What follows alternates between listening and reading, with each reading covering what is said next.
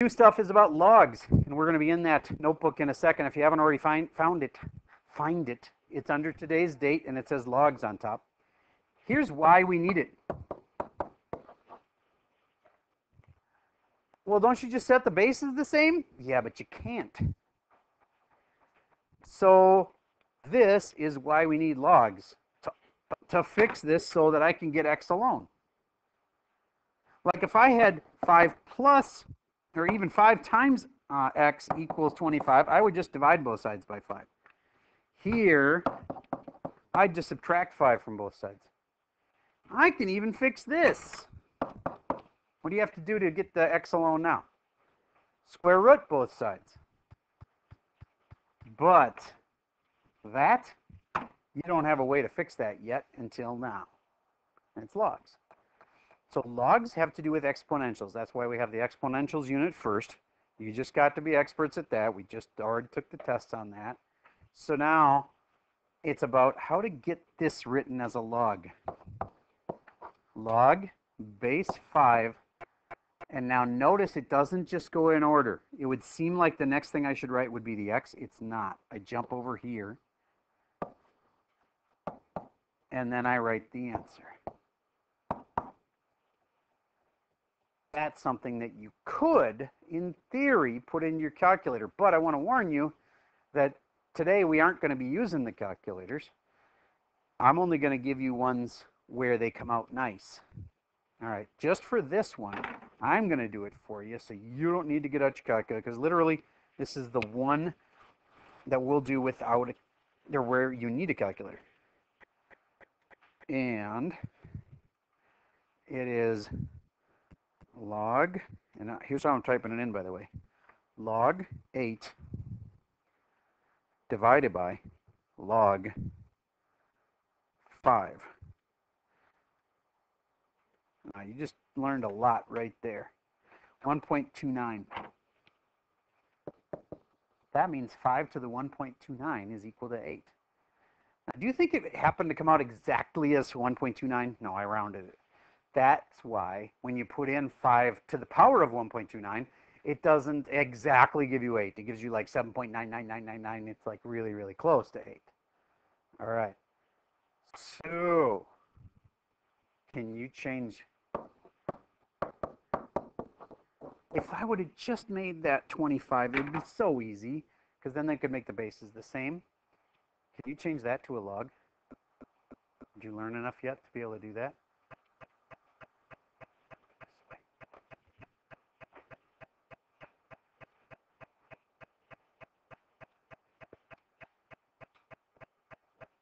Can you put the cell phone away, please? I know you're not using it right this second, but make sure your cell phones are not on your desk. It'll be just too tempting. It'd be like me sitting with a brownie next to me. It's going to go away. I would use it. All right. We're going to put this as a log base 5 of 24 equals x. And did anybody catch how I would have put that in the calculator? Which one went in first? 24. So you go log 24 and then what? Divided by log 5. All right. Now, we aren't going to deal with calculators today because we're only going to do ones that are nice. Like, imagine for a moment I had a 25 right there. Think about the ramifications of that, and then think about what you think the answer is. What do you think the answer is? 2. Because I just changed the 24 to a 25, and now look. If I change the 24 to a 25, now it's that. Now if I made the bases the same, it would be 5 to the second, right? And that means if you can make this and this have the same base, it's like making this and this have the same base. They both could have a base of 5. And once they both have the same base, then that just equals that, which means that this could be written as log base 5 of 5 squared, and the bases are the same. So now this equals this. All right, that got a little intense. Let's see if you can handle it. Let's say I said 8 to the second equals, 8 to the x equals 1/16. Would you please rewrite that as a log? Log base this of that. Pause, wait, try that. Okay, did you realize this was a log base 8?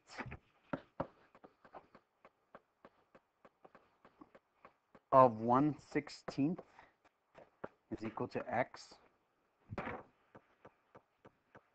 Who wrote it that way? All right, that's most of you.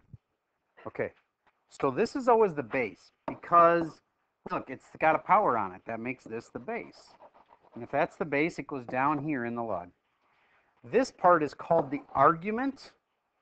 We could argue about why it's called the argument, but honestly, there's not a great snappy reason that I can give you.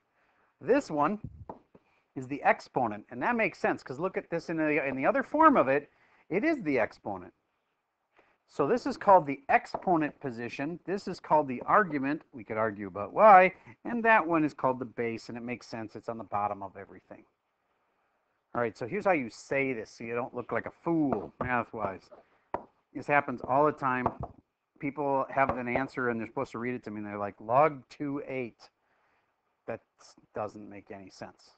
You got to be able to say it right. There's 2 missing words that you need to help say it. Take a wild guess what the word is that I'm going to say right before I say 2. Base. And then the other word, people usually know that one, but the other one they usually don't know is what word I should say right before I say 8. Log base 2 of 8. Very good. Log base 2 of 8. And then from there, it's just equals x or equals whatever it equals. Okay, and I can do this one. The answer to it is 3. Anybody know what I just did? Hint? Has to do with making the bases the same. 3 people can do it. Just give it a second. I think more people can figure out why the answer is 3.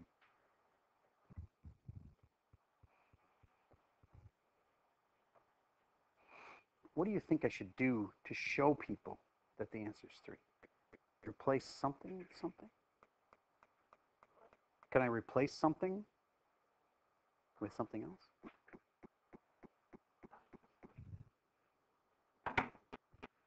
Go ahead, say what you were going to say. Because 2 to the 3rd power, and this is the exponent, right? I like that way of thinking. Good, that works. And you're right, the answer is 3. And 2 to the 3rd is 8. That's right. Another way to think of it is, I could replace this 8 with 2 to the 3rd, and then it looks like this. Log base 2 of 2 to the 3rd. And then look, if these two are the same, that's the answer. That's like making the bases the same on this kind of a question. Remember these from the last test? And you'd replace the 25 with 5 to the 2nd so that you'd make the bases the same, right? But now the bases are here, and this is the base of the argument. This whole thing, which was an 8, is the argument, but I can make it into a 2 to the 3rd. See if you caught on to the pattern there. Log base 4 of 1/4. If you're good at this, you should be able to say, I know the answer to that one. I can do that log in my head. And don't say log 1/4 divided by log 4. That's true, but you can simplify it and give me the answer. And the answer is like 1 or something like that, but it's not 1. Raise your hand if you think you have it. Ooh, got a lot of people this time. What do you think? -1 is correct. Tell me why? Because I can rewrite the 1/4 as a 4 to the close. There you go. And that's why the answer is -1, because I made the bases the same. There's the answer. All right, try one more. Log base 1/4 of 16. Hint, you want to make the 16 into a 1/4. Pausing for a second. Okay, did you figure out that the 16 could be written as a 1/4 to the, I got to square it to get the 4 to be 16, but then it's going to be 1/16, so it's not really squared. What is it?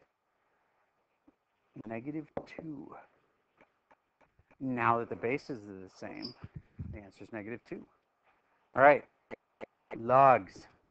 Here's the main stuff that I need you to know. Let's flip over to the file that's posted for today, and it says at the top, I've already taught you most of it, by the way. Do you understand why logs are needed? If you missed that part, I'm going to show it to you again.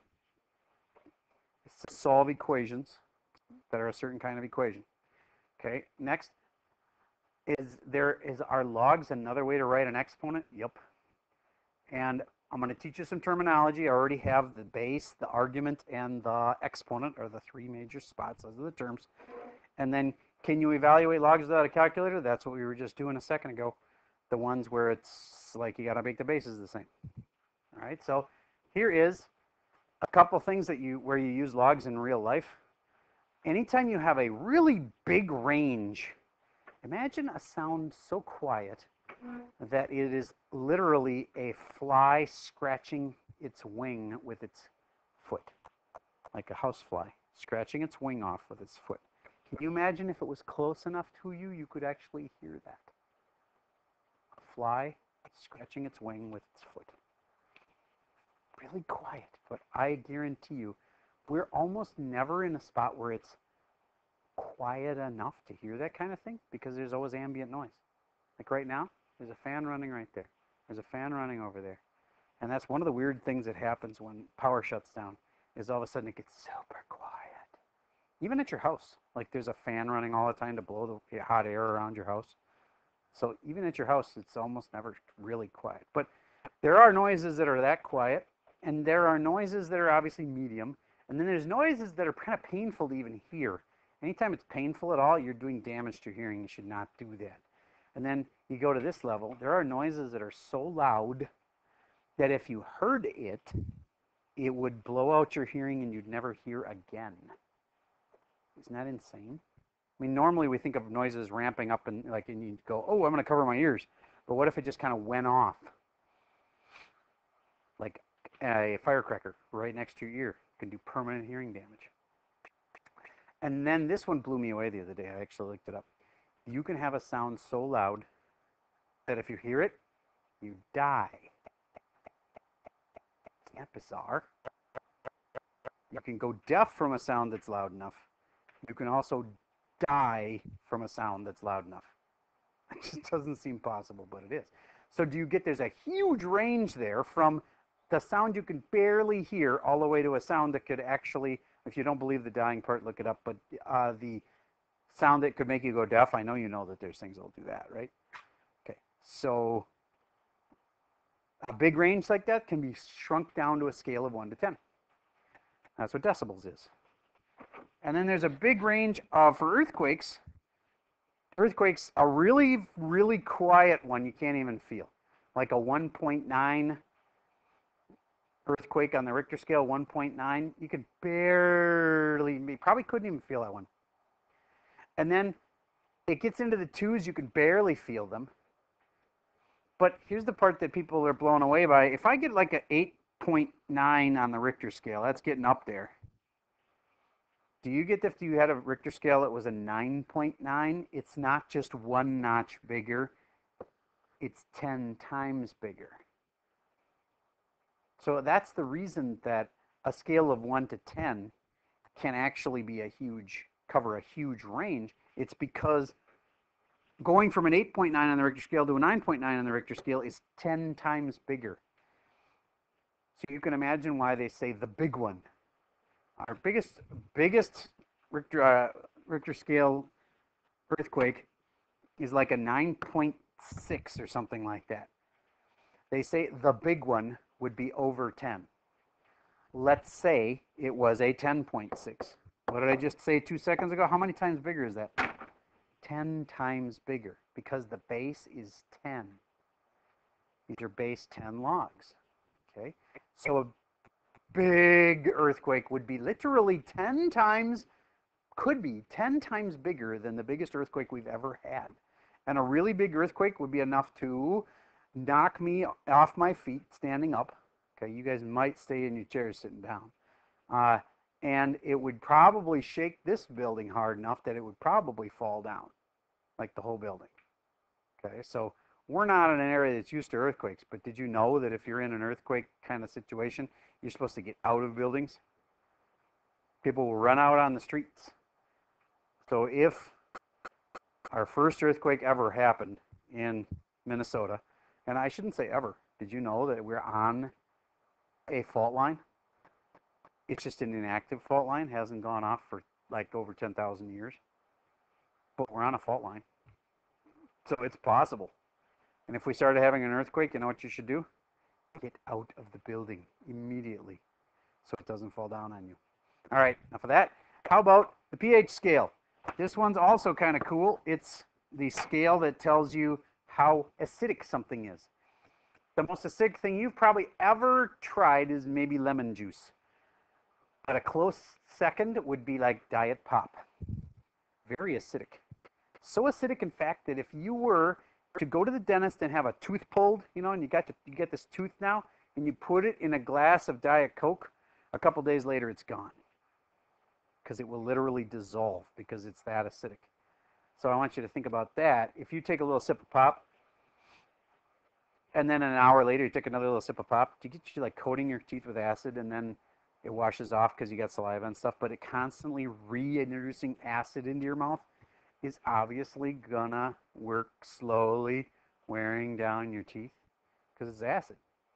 It's way up there. It's not as strong as battery acid, of course, but it's up there. All right. And then down here on the other end, nothing good down here. Just to clarify, you wouldn't ever drink any of these things. Seawater is even acidic, and I think you guys probably know you go insane from drinking seawater. If you didn't know that, never drink seawater. It seems like, oh, it's just salty water. No. And so the things down here are even more dangerous for us. We sometimes will eat things that are kind of acidic, but we don't do this stuff. The only thing that's even close, no, milk is still on the other side of 7. So stream water, I guess, is the only thing that's listed that's higher than a 7. All right, so again, that takes a pH scale of things that are super basic to super acidic, and that's a log scale. All of those are logs in your real life. Okay, here I would just have to subtract 2 from both sides. I'd divide by 2.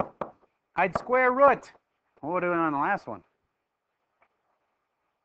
Logs. And actually what you can do when you learn it eventually is you'll learn you can put a log on both sides. And I'll teach you what that means later. Just like you square root both sides, you can log both sides. But you don't know how to do that yet. Right now, you'd know how to rewrite this as log base 2, what? Of 7. Very good. And look, I got x alone. That was the point. When you solve for x, you want x alone, right? Okay. So then, these are the kind where we're reminding you that we would rewrite these as both having a 3 to a power. And this one would be 3 to the negative 1. And then once the bases are the same, good things happen. Those two multiplied equal that one, if the bases are the same. So why is this so important? Because sometimes the bases are the same in a log when they're like this. And look, I can make the bases the same. They can both have a base of 3. And this 9 could become 3 squared. And then the bases are the same. The answer's already there. Okay, so how would I take this and write it as a log? The most important thing. Like literally, all the other things that I've said don't mean as much as this next thing. Because this is the thing you got to do on your test over and over.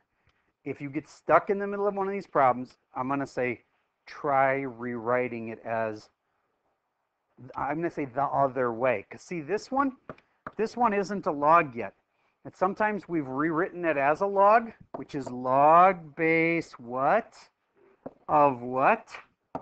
There, I rewrote it as a log. Other times, they're going to give you this, and you need to rewrite it as that. So going back and forth between exponents and logs is the most important thing. So would you please rewrite this one in its log form?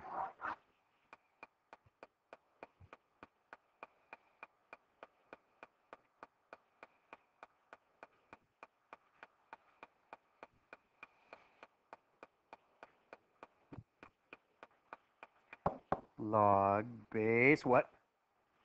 4 of what? Equals x. Cool.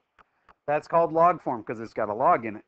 This is called exponential form because you wrote it as an exponent problem. All right. So this has been rewritten as this. And I know this is true. 3 squared is 9 for sure. So that must also be true. And how would I have done it? I would have made that 3 or that 9 into a 3 squared, and that would have let me see the bases were the same, and then the answer's 2. By making that into a 3 squared, it tells me, these are the same. That's the answer. All right. So if I had this question, what can I do to it? First, I can rewrite it as a log. Second, some of you have a short-term memory. How did I put that in the calculator again? Log 7 divided by log 2. All right. And so this complicated looking equation is just saying that you put the A part in first. The top one, I think of it as the one on the top because, you need one for the top and one for the bottom. This number is more raised up. That number is more down low. All right. And this is where we remind you that that's called the base. This is called the argument. And this is called the exponent.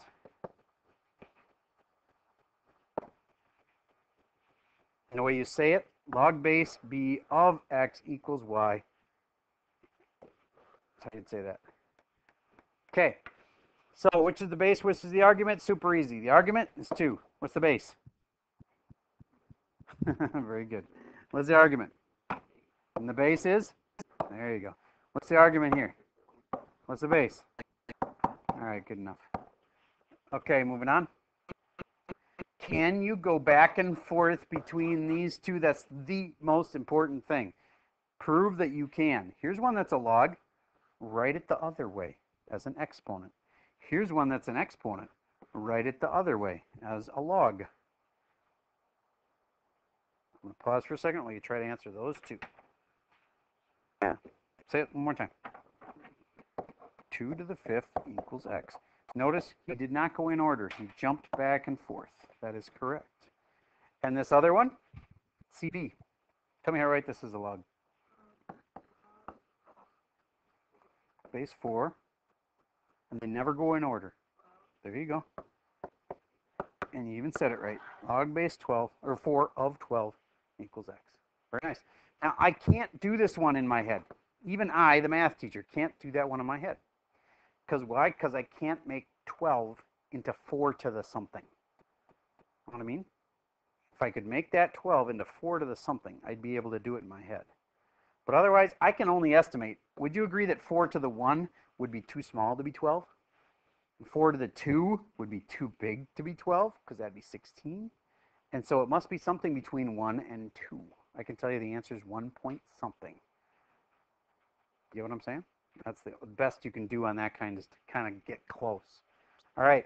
This page is a quick reminder that if you can make these bases the same, that 81 can be written as a 3 to a power, then you can get the answer. There's 2 really twisty ones in here. This one and this one. I want to give you a second. Some of them are easy. Like this one's just 3 to the 4th, in case you had trouble with that one. I get 3 to the 3rd is 27. Most people know that. But you got times it by 3 one more time, and you get 81. Okay? So some of these are easy to do. Like, that's easy to make into 5 to a power. You should be able to do that. This is easy to make into 7 to a power. But the 2 that I circled here, those 2 are challenging. Give it a shot, and I will totally understand if you're not sure about those 2 that I circled. Pause while you try that. All right. If you haven't already, this is the part where I'd like you to compare on the relatively easy ones and see what you think the answer is. Compare with the person across from you. You don't have to slide desks, just like check and see. Here we go. So, you figured out that this one was 3 to the 4th, and therefore, what's the answer? If the bases are the same, the answer is the exponent. So the answer should have been 4. Raise your hand if you had a 4 there. Okay, good. The next one. This should have been written as 5 to the, well, I got to square it to make it 25, but then I got to flip it. Negative squaring would do the trick. Final answer is -2. Raise your hand if you had the answer of -2.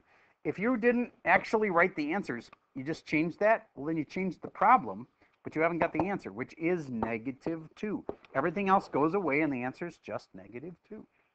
Okay, this next one. What could you replace the 1 with? An 8 to the 0 is correct. 8 to the 0. So that way, the bases are the same. The answer is 0.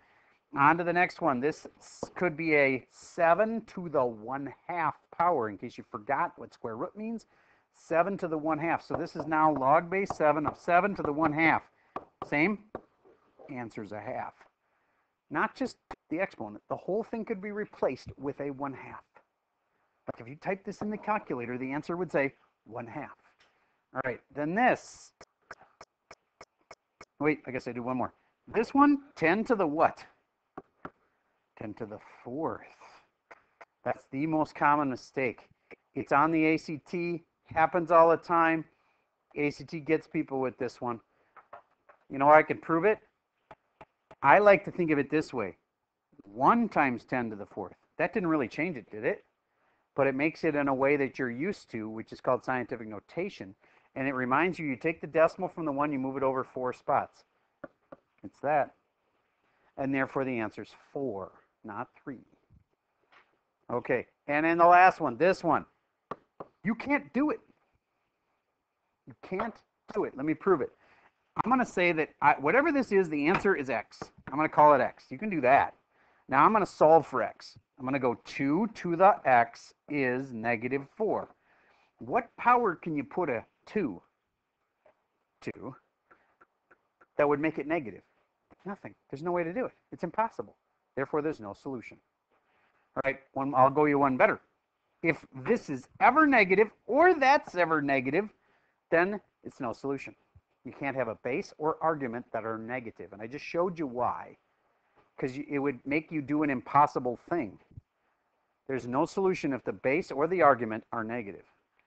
All right. So here's our final quiz. Did you get what you're supposed to get?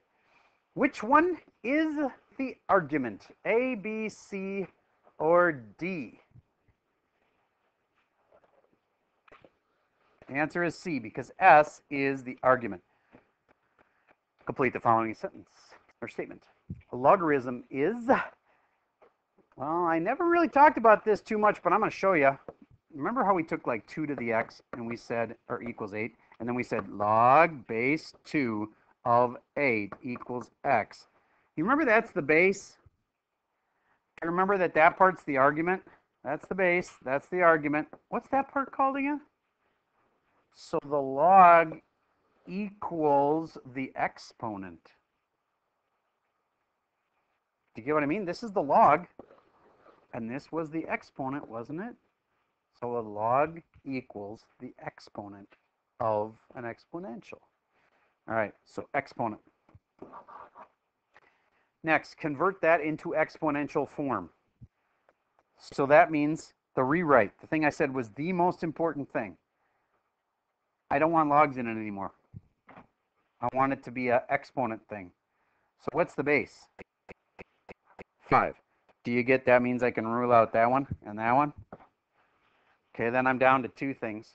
It's either 5 to the question mark equals 8 or 5 to the 8th. Do you remember me saying these do not go in order? So which one can I rule out since they don't go in order? B, and therefore the answer is A. Okay, last thing. This 16 could be written as a 1/4 if you think about it. 1/4 to the what? -2. Very good. So there's your answer. Okay, now let's pull up the worksheet together and we'll start that homework together. Pause. Okay, there's just more problems than we really need here. And so, do you see where it starts to get to be A, B, C, D? Once that happens, you're going to skip this whole column there. And there's a couple, I think, that went off my screen, so you can skip the two that are underneath it too. Know what I mean? So skip those whole two columns all the way down. That'll cut it down to a reasonable size. Now, am I saying you can't do those problems? Nope, you can do them. You just don't have to. And therefore, you should do them if you know you need to practice. If you kind of are not that great at this and you want some practice problems, there's a couple of good ones right there. All right, and that's, again, I think there's two more down there. You can skip K and L also. And that makes it reasonably sized, and that's all I got for you for today.